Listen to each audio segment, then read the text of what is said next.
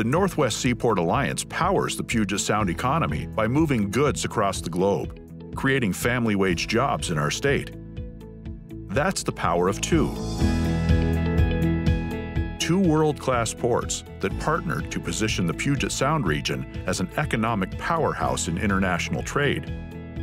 Farmers, manufacturers, and other Northwest makers depend on us to deliver their products to the world, and our neighbors depend on us to fill store shelves with food, toys, electronics, clothing, and housewares to furnish our lives and homes.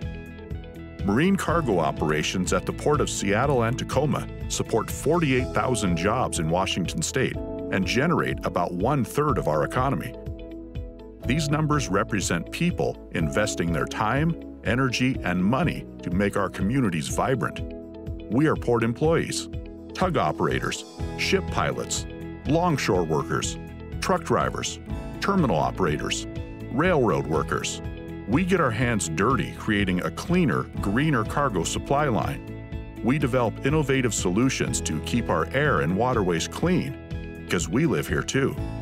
Technology that reduces truck idling, and ships that plug into electricity at shore, LED lights to conserve energy, and plants and soil that prevent stormwater pollution from entering the Sound. We represent people raising infrastructure, raising families, raising the bar. We are your business partners, taxpayers, and neighbors. When you see a cargo ship in the bay, a semi-truck on the highway, a train rolling down the tracks, you know we're delivering on our promise to continue powering the Pacific Northwest economy. The Northwest Seaport Alliance brings the power of two to you.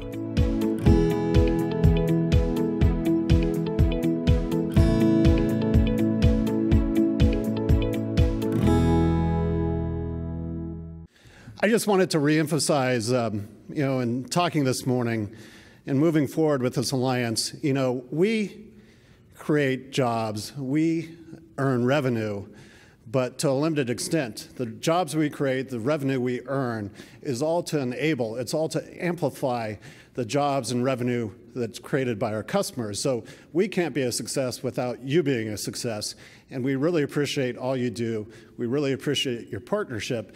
But, a few years ago, we realized that you were having to change the way you do business in a very turbulent global economy. And for us to be successful in helping you do what you do, we had to change the way we do business. And, the commission, it's hard to get 10 people in a room to agree on anything. But what we have agreed on is a fabulous job our staff at the Seaport Alliance has done in the last year. Of course, we continue to have challenges, and John will talk about those challenges, but we've had a lot of successes this year. And really, I think what we're doing is starting to pay off, and it's all a credit to our Alliance CEO, John Wolfe. So without further ado, I'd like to invite John to the stage.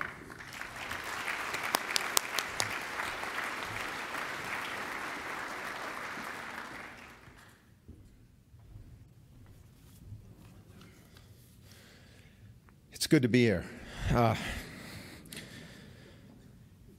Gosh, John, so many of your leadership principles are so meaningful to what we're doing with the Northwest Seaport Alliance. Thank you for sharing those, and I look forward to reading your book. So great message. Before I jump into my comments, I think I should cover something very important, and that is to ask Captain of the U.S. Coast Guard, Linda Sturgis, and her other title, Search and Rescue Mission Coordinator, to come forward and give a nice recognition to Commissioner Marzano for rescuing me on Interstate 5.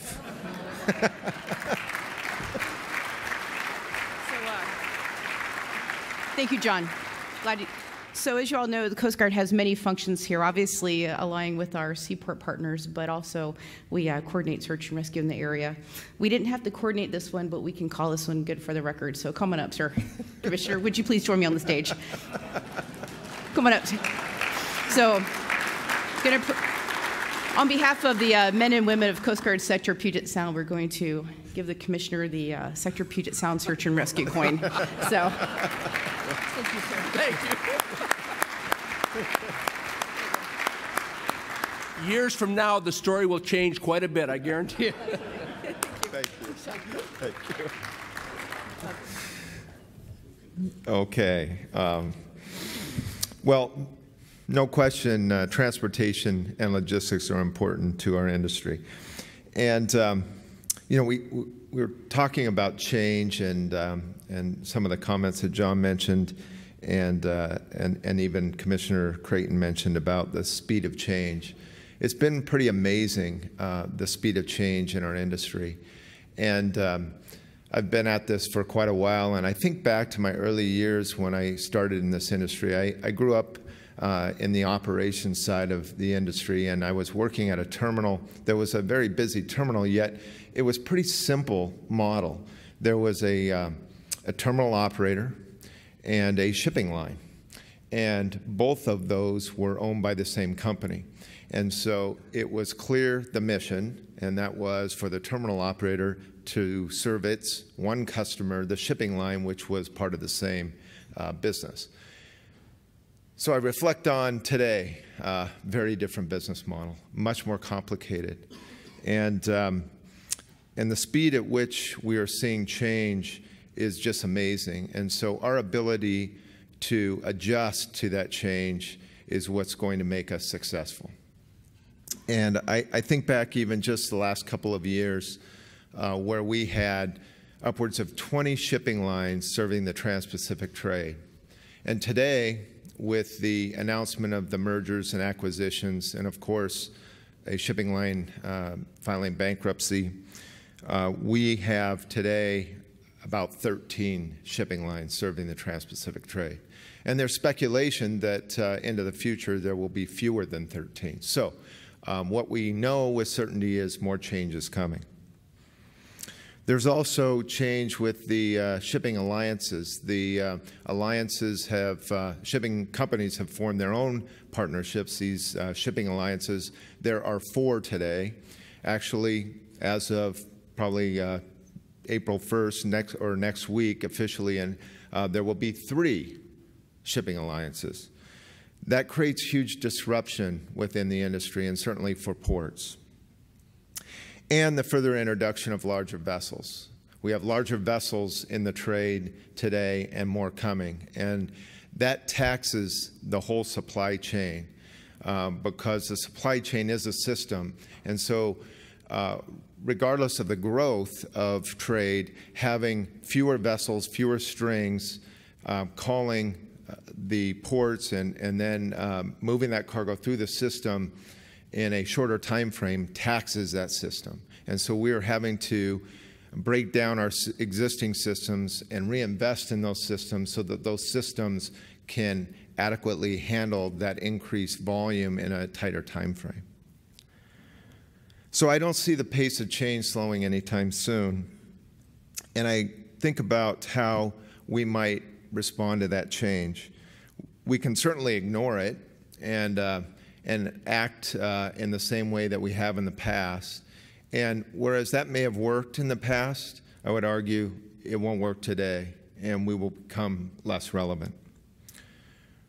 Or we can react to the change, and reacting to the change is better than ignoring it, yet by reacting to the change, you're always behind the competition because the leader is ahead of you all the time. So you're maybe in second place or worse, and that's not a great place to be.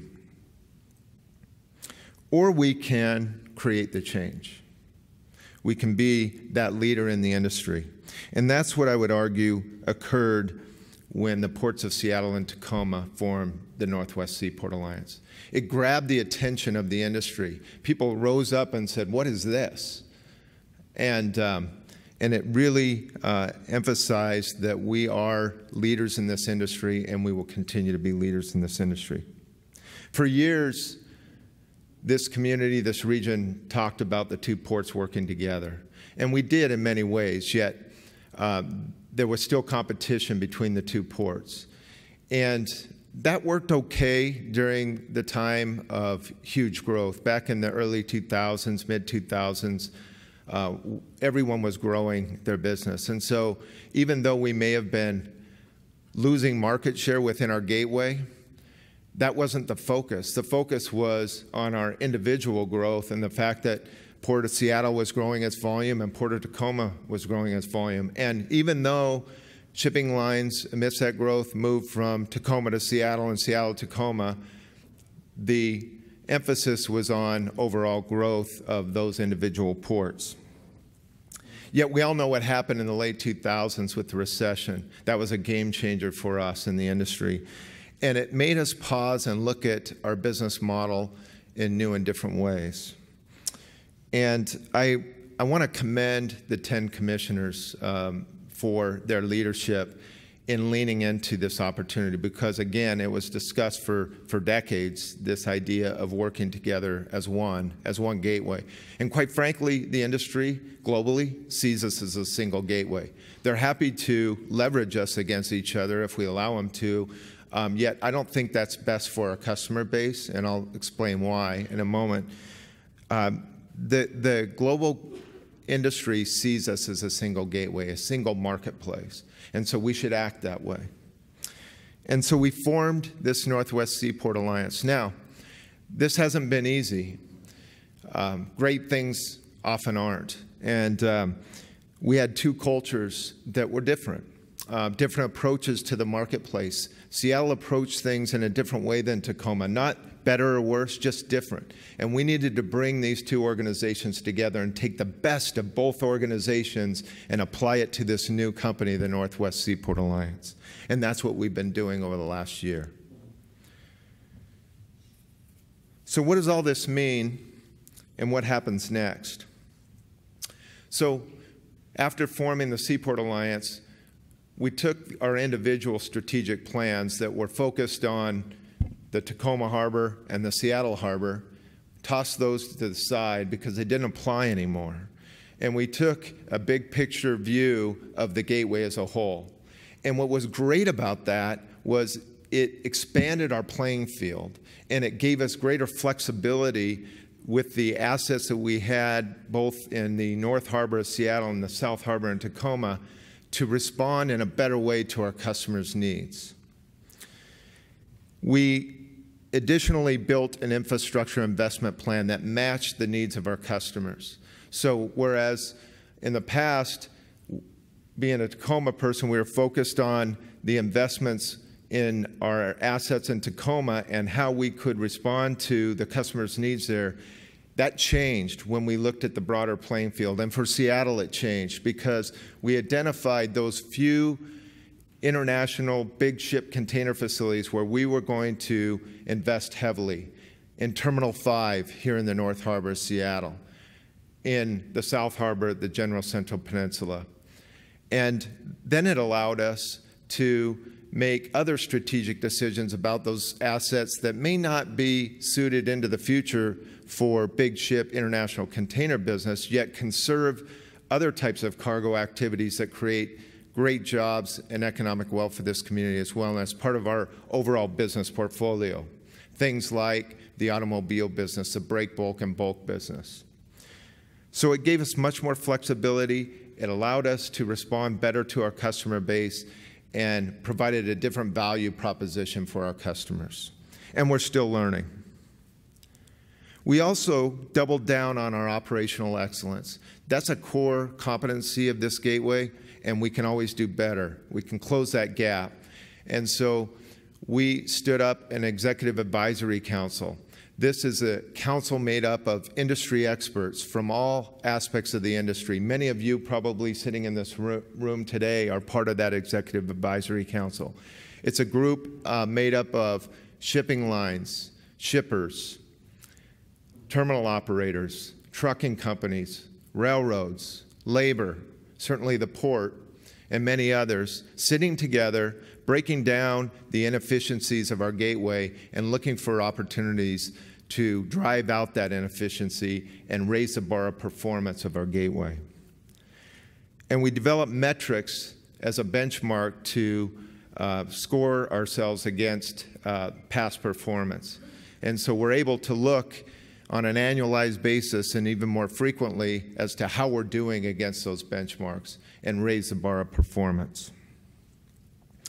We also stood up an operations service center, and this is an area of focus where we have men and women that are solely focused on day-to-day operations and creating greater visibility and transparency to the movement of cargo through our supply chain.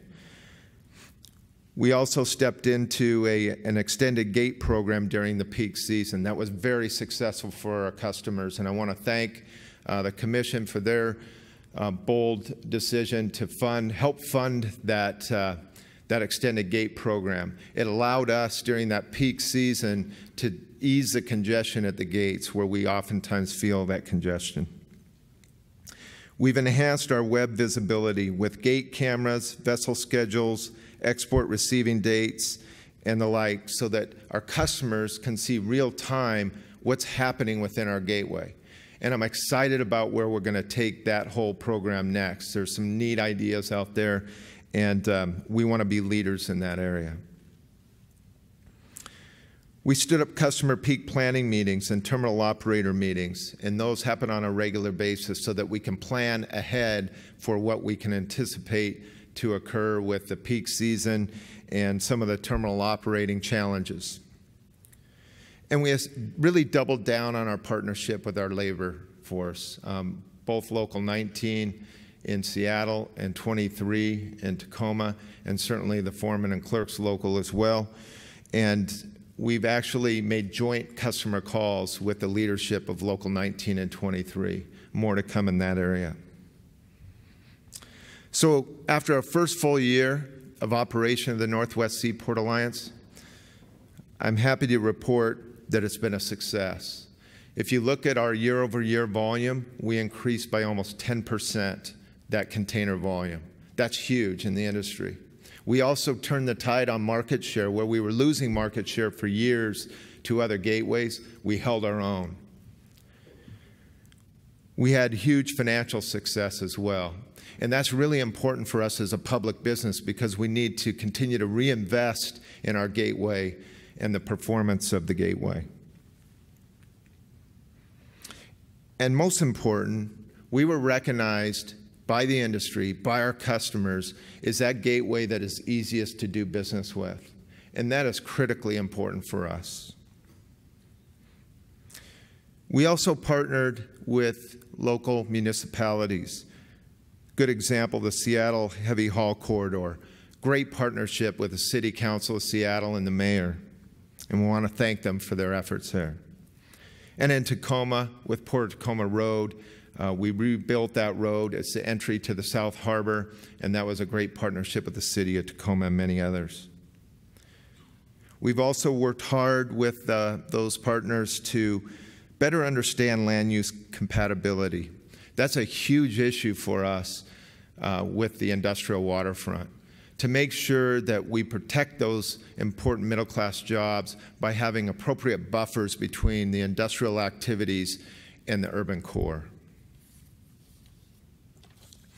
And I want to recognize the state leadership in passing the transportation funding package last year, a $16 billion transportation investment package that's going to allow us to complete SR 167 and 509 within our gateway. So it's been an exciting year, certainly challenging, and I want to emphasize again that we are being leaders in this industry, and we continue to look for ways in which we can lean into that leadership. Complacency can be a dangerous thing. It allows the competition to catch up. We need to have that sense of urgency. That sense of urgency drives us to continue to get out of our comfort zone. We need to make today's way of operating obsolete tomorrow. We need to make today's way of operating obsolete tomorrow. The culture of our organization will continue to be more externally focused on customer needs and operational excellence. This business is not for the faint of heart. It takes courage, bold leadership, and calculated risk-taking to stay on top. So let's buckle up, bear down, and lean into this incredible time of change. Thank you.